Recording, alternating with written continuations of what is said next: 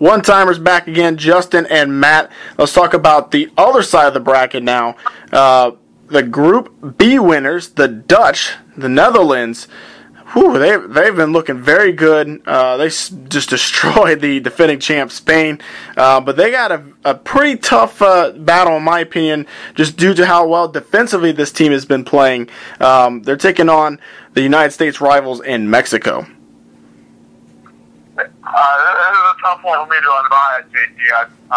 Mexico's our rival, and if I had to cheer for a team, if I couldn't cheer for USA, I have to choose another team to cheer for. I'm a big fan of Netherlands and a lot of their players.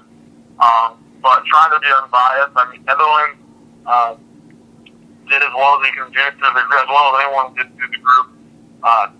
They got the wins. They're absolutely.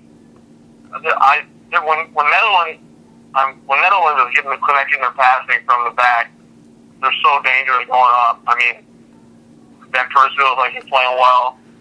Robin, he's a little older, but he still is flying down the field. So, Mexico took on Brazil, so you never know. But Netherlands seems just flying such a high level right now. I don't know.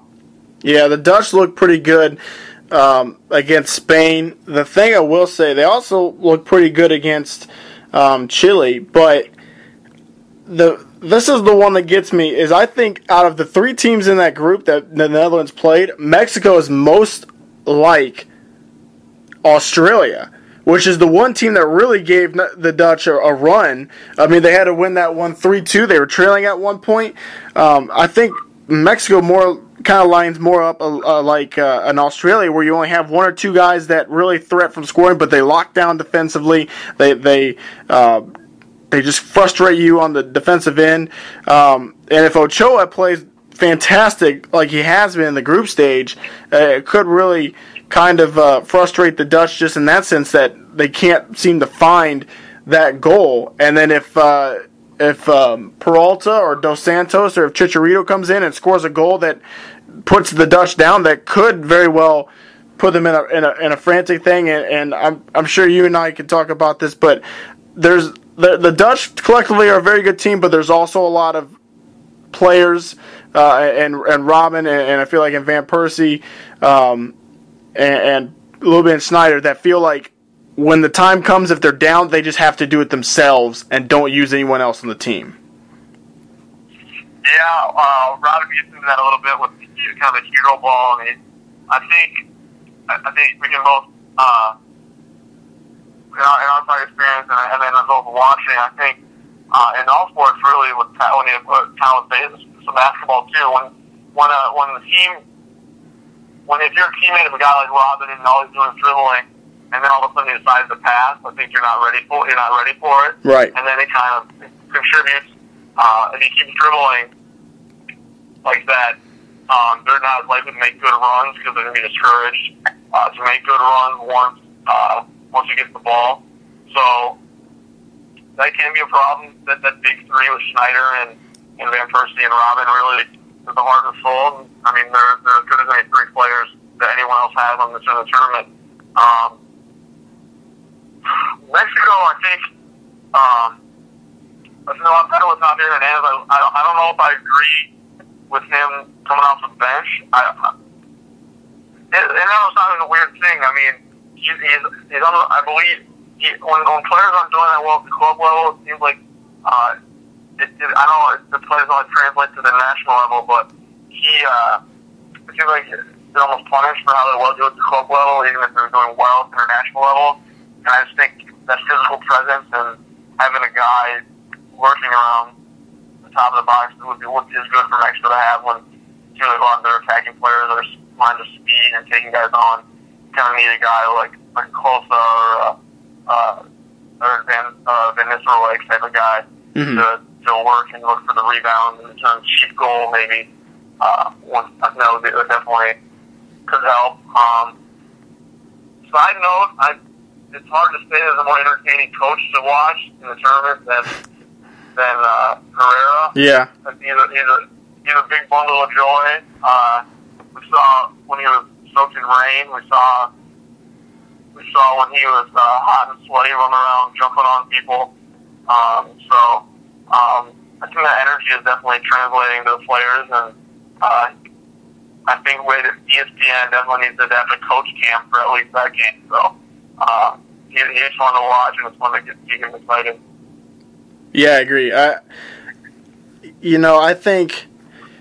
I think you need to start Chicharito in this game because I think Chicharito is going to be hungry to score a goal and potentially send Mexico through over the Dutch simply because him and Robin Van Persie for the last couple of years have been basically fighting each other for that striker spot at United.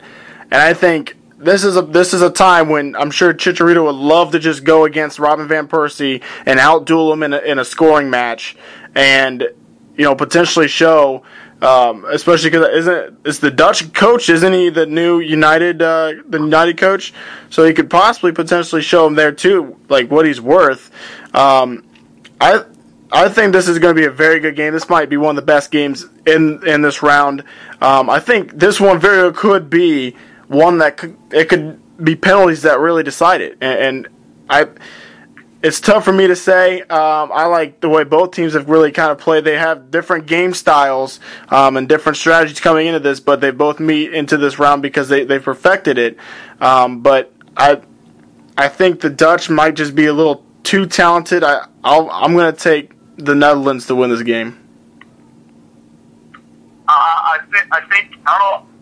From what I've seen from Mexico, they don't seem like they have class in the last third in a lot of their games. They can't quite get there. Mm-hmm. Even the game against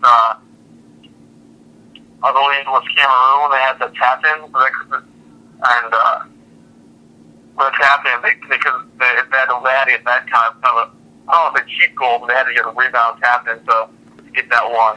And I think a thing that we've seen a little bit in the tournament is for the teams that are willing to take risks. I don't want to copy Nike. I know they have that'll risk everything, but that really truly seems what has carried a lot of teams through. A small example, our lineup, USA, there's been some changes from game to game, mm-hmm. and that's really helped us. So I think Javier Hernandez will be a good help. I see a high scoring game. I think a 3-2, 4-2 Netherlands scoreline is what's going to happen.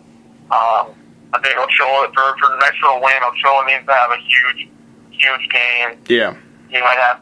I think he might have to.